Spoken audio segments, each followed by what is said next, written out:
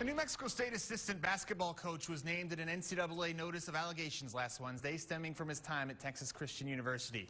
Aggies assistant Corey Barker was fired from TCU last March after he was named in an FBI college hoops corruption case. He was then hired by Chris Jans in New Mexico State in September. Now, according to a federal indictment in an incident secretly recorded at the Cosmopolitan Hotel in Las Vegas, Barker received $6,000 from former sports agent Christian Dawkins in 2017 in an effort to steer certain players to Dawkins' agency.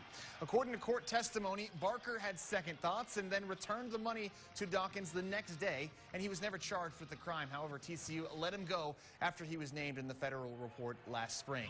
Today, New Mexico State Athletic Director Mario Mocha responded to Barker being named in the NCAA's Notice of Allegations to TCU last week. You know, certainly New Mexico State was not listed as part of the Notice of Allegations that, TCU had received. We're certainly aware of them, but this being an ongoing NCAA issue kind of precludes us from having further comment until, either the process gets further along or the process ends. Barker also coached under head coach Chris Jans at Bowling Green from 2014 to 2015. Jans had no comment on the ongoing investigation involving Barker.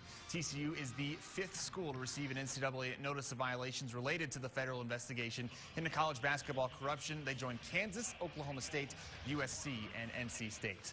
Some good news for NMSU today. Sophomore Jabari Rice was named WAC Player of the Week after averaging over 13 points and 6 rebounds in the Aggies' 2 wins over Chicago State and Kansas City over the weekend. On the year, Rice is averaging a career-best 12 points per game. That's up from 3 per game last season. NMSU is on the road at Utah Valley and Seattle U this week.